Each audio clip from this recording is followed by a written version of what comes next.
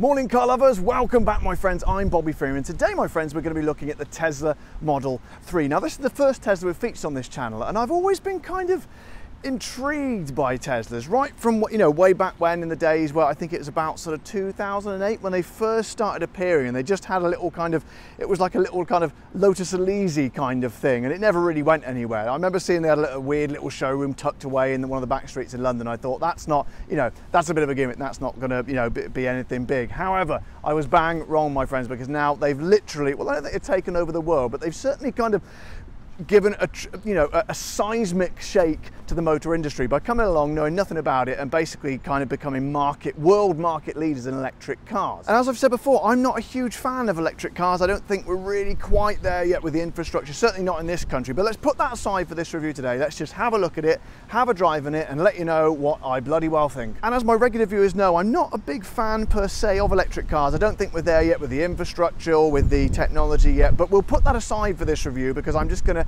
approach it with an open mind and an open heart and everything wide open. Open jacket, not open trousers, no, but I think I'm going to an area I want to move away from. But let's just review the car and find out what it's like. So let's have a nice look round it. As you can see, it's pretty cool, sleek looking thing. I think the original versions of this car were a little bit mundane, a little bit kind of uninspired, dare I say it, kind of a little bit boring as well. But this one, they've not changed it hugely. You can still kind of see it's the same car, but they've kind of, you know, sneaked in a few styling cues and sort of given it a nice few tweaks here and there. I think it looks pretty cool now. This, particularly in this color, you know, the white and the black. I'm always a big fan of the black styling touches on any car, but I think it works particularly well with this. Also, if you want a nice bright red color or something like that, it can cost you £2,000 for this. So I say stick with this white. It looks really, really nice. They've also got rid of the great big kind of gaping, what do you call it, like the great big hole in the front, which made it look like a kind of a basking shark, which is always a good thing. This one's also got the glass roof on the top there, which looks kind of black from the outside, but obviously you can see through it from the inside. That looks really cool as well. Black on the door handles there and the black little bits at the side here. These ones are the 19s. You can get it in 18s, 19s and 20s. It is a little bit dirty, this one. Apologies about that. I thought Tesla would have possibly cleaned it up for me, but they didn't. And as we come around the back here, you've got a nice black lip spoiler along here as well. I always like a lip spoiler, and I always like it when an ambulance drives past and ruins my video as well. You bastards! But the back, I think, is a particularly good angle for this one. Look at that. That is a pretty looking car. I love these headlights as well. They're very the rear headlights, rear lights, god damn it. I love the rear lights. They're very, very cool. It's just all over a kind of nice mixture of understated but really, really stylish for the kind of car it is. So let's have a look at the boot. It does have a kind of a hatchback kind of opening mechanism, which kind of restricts it a little bit, but generally speaking, pretty good sized cavernous boot. Look at that, you get 17 strapping men in there, or, you know, rounded up to the nearest 17. The seats will also fold completely flat as well, but it's absolutely pissing down with rain here, as you can probably see. So I'm going to give you a rather cursory look around the boot. To be honest, there's no tethering points or anything to speak of. It's literally just a boot. You do have a little bit more under there as well to keep all your charging stuff. So generally speaking, for this size of car, that's an excellent size boot. Now there is also a front boot as well, but I'm getting absolutely soaked today. So as you can probably see by all the wet there on the steering wheel and on the side here. So you just have to take my word for it. It's a very nice boot, but to be honest, you're not missing much. It's just a small boot. So price-wise, for the standard range one, you're going to be looking at around £43,000. But for the performance one, it's going to nip up right up to £57,000. So it is a lot more performance, but you're going to pay quite a bit more for it. And if you want the full autopilot, that's going to be another £7,000 as well. So you could very easily spend quite a bit of money when you're buying one of these. Now, in terms of charging, almost all the Model 3s will go from around about, you know, pretty much nothing up to 80% in about half an hour on a fast charger.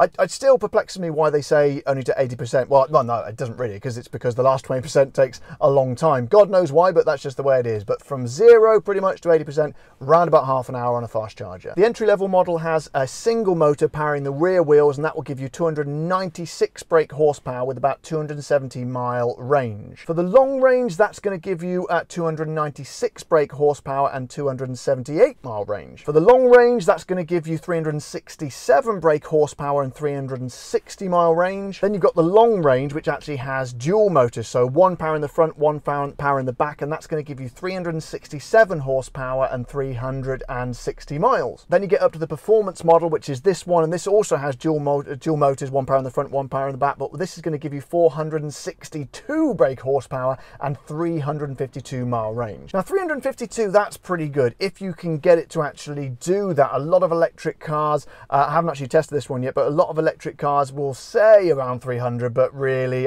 when I've got in them, they're only really around 200. But I believe Tesla is more accurate with that. So, you know, we shall find out. So let's have a look around the cockpit, shall we? Now, as this is a Tesla, it is literally, there's hardly anything here. It's very, very sleek, very, very minimalistic.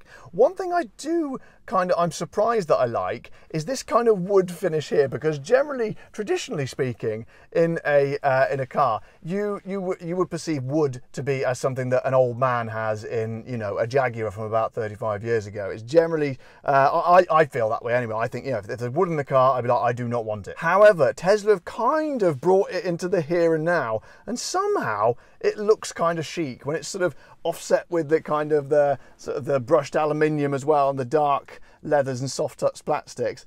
Plastics? We'll try that again. Soft touch plastics. I can actually speak. It kind of looks really, really chic and really, really nice. Now, usually in my reviews, I pan around the car and show you all the different switches and the different options and things and all over it. But to be honest, as you see, as I said before, there's virtually nothing in here in the way of switches. You've got this one over here to open the door. That's a real button. You've got the buttons down here to open the window.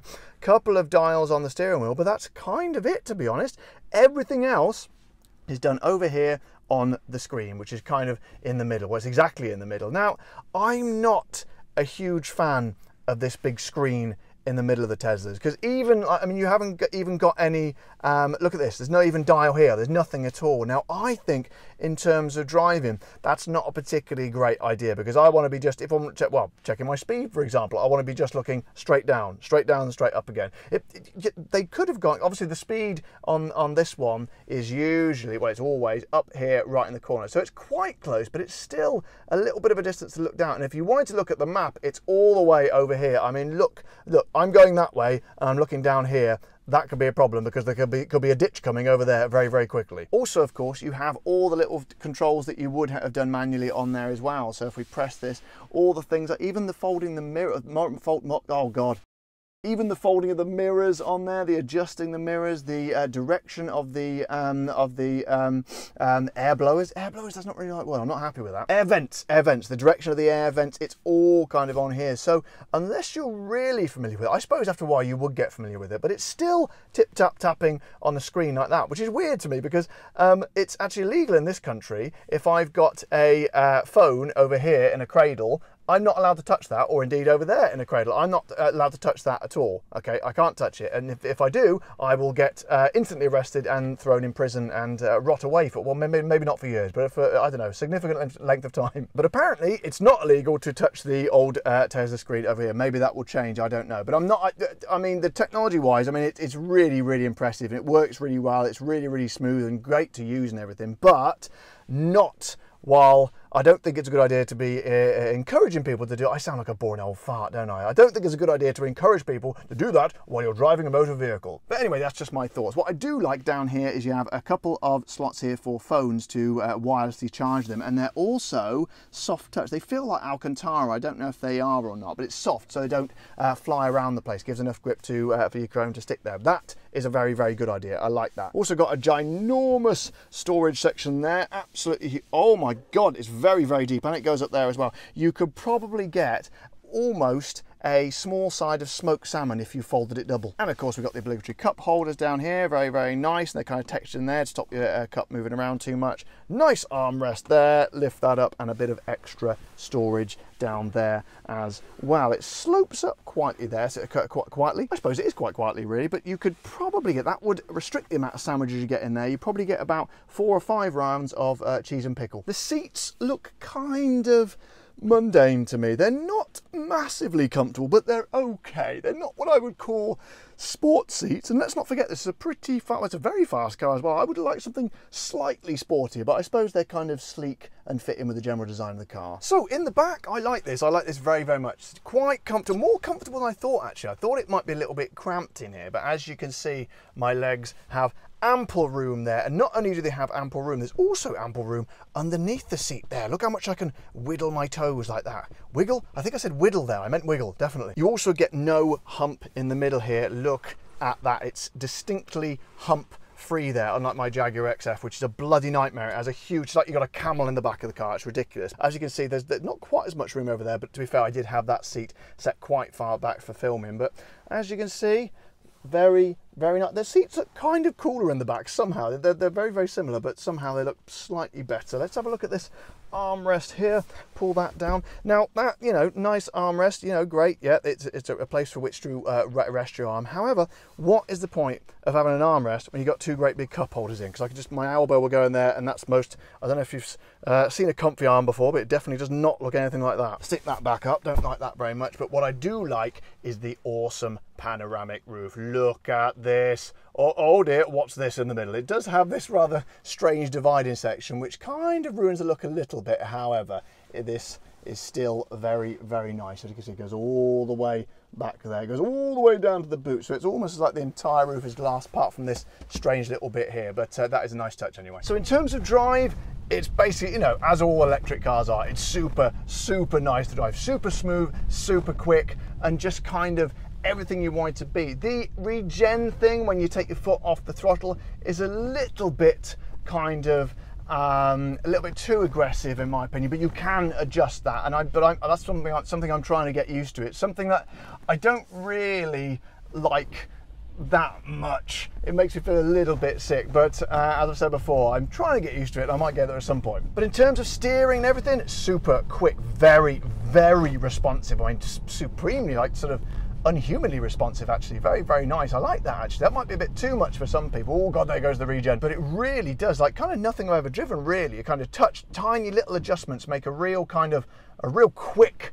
kind of response to the driving. I you know, I could get used to that. Just throwing it into a bit of a bend here, and it's nice and firm into the corners. Some people have criticised it for being a little bit too stiff. It's a reasonably bumpy road down here. I'd say it's okay. A little bit firm, perhaps, a little bit on the sporty side, but I believe they are addressing that in the new one, which is due out next year. Again, like I said before, I don't like this speedometer being kind of just over there. I know it's not far away, but it could really benefit from a heads-up display. I don't know what they've got. You know, there's so much technology on this car. Why didn't they just put a heads-up display? Could that have been particularly difficult? I don't think so. In fact, I'm really surprised that that Tesla don't do that. And as far as I'm aware, they don't even offer that as an option. Now, one thing it really shines at, and that's visibility, because this windscreen at the front comes feels like it comes all the way down to your feet. It's awesome. I really, really like that. So we're just coming onto dual carriageway now, so I'm gonna gun it a little bit and give. Oh!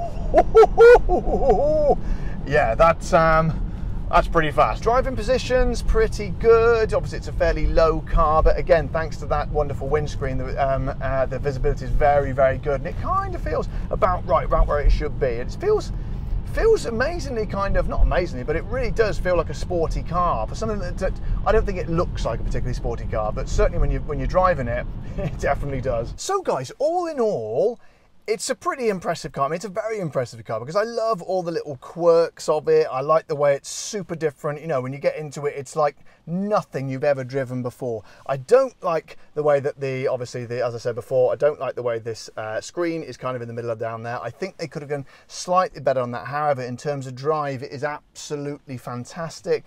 It's so innovative.